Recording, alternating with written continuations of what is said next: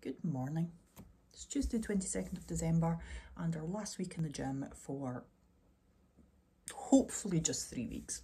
Okay, with the new lockdown measures in place, we don't know, but I'm certainly psychologically going to be prepared for us to be back in the gym in 3 weeks time. Anyway, let's make the most of this week.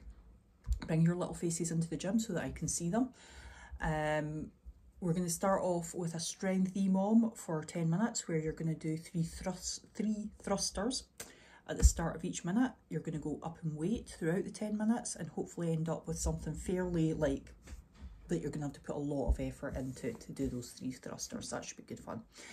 And then we're going to do a EMOM, another EMOM, but this time for cardio, where we're going to do 5 rounds. And they're going to be 3-minute rounds with 1 minute's rest. Okay, so short rounds, 1 minute's rest, 5 times through. So each round is only 3 minutes, then you get a minute's rest. That tells you that you're going to be working hard for those 3 minutes, okay?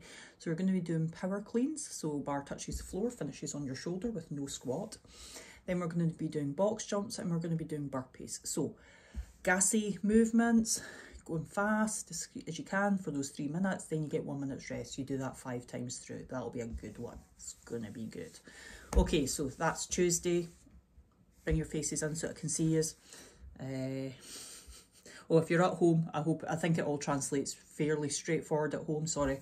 The thrusters, so for that, if you wanted to take part in that, I would suggest you do a higher volume. So you do something like 8 to 12 thrusters. It depends how heavy your weight is.